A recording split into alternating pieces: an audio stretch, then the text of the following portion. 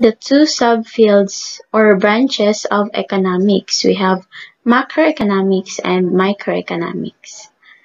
Macroeconomics studies the behavior of the economy as a whole. Kumbaga, it studies the overall performance of the economy in terms of the level of output, employment, prices, and foreign trade.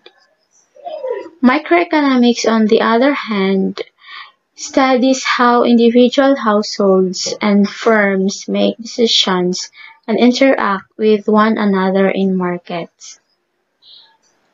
It deals with the behavior of individual elements in an economy.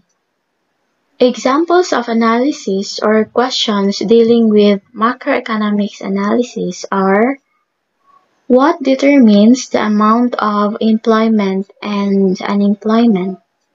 Or what determines the overall level of prices and the rate of inflation? And examples of questions that microeconomics seeks to answer are: how do consumers decide how much of each good to buy?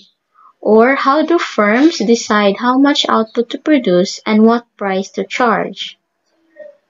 Or pwede rin, how do taxes on specific goods and services affect the allocation of resources?